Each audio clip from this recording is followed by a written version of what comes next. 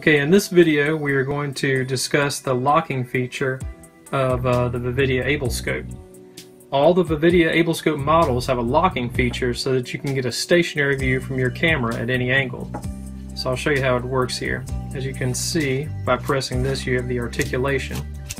Now if you want to lock the scope itself, what you want to do is take the wheel here and just get your thumb and forefinger, turn it slightly to the left, and just let it release. As you can see, the wheel is kind of in a raised position here, and that's how you know you're in your locking stage there. So basically what you do, as you articulate, you can slowly control the angle. So if you're inside an enclosure, you have a 90 degree here and on up to 180 degrees.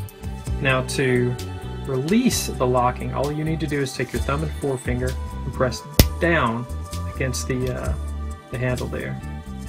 To unlock it again, you just press in at the wheel and turn right, and you're back to freely articulating.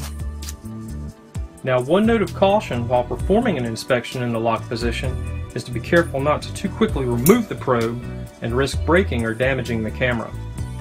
One other thing to be cautious about is to never try to unlock your scope by forcing it with your hands or fingers. This will definitely damage or break your scope. Always use your locking collar to release the locking.